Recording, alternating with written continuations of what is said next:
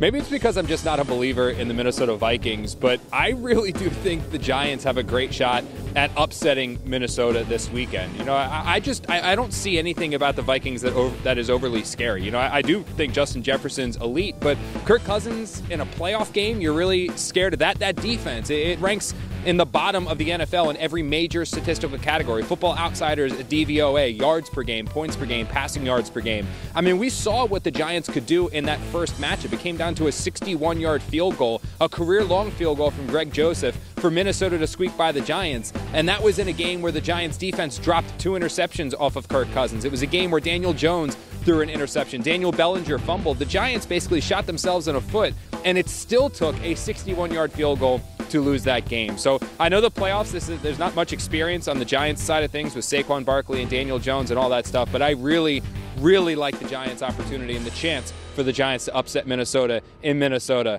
and move on to the second round of the playoffs.